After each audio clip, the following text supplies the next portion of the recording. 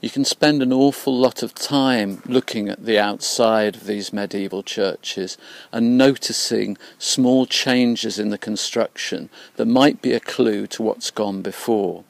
On the building behind me, on this wall, which is the north face of the church, you can see some shapes in the stonework.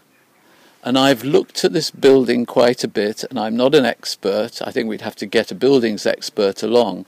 But I think it's possible to see the shape of a door that was originally filled in.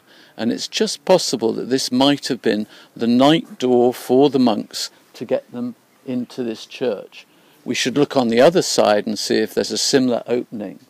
But if you look at all these fragments of wall here, you can see that there's some extremely large pieces of stonework that have been changed and built over time.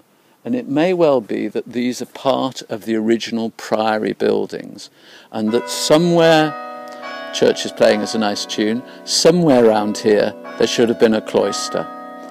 And in this area, with the sun shining like it is today, you can probably imagine how nice it would have been to walk in the warmth of the sun in the cloister. Less nice getting up at 2 o'clock in the morning and walking probably just below the level of that wall there and making their way into the church, probably frozen cold, to say their prayers at about 2 o'clock.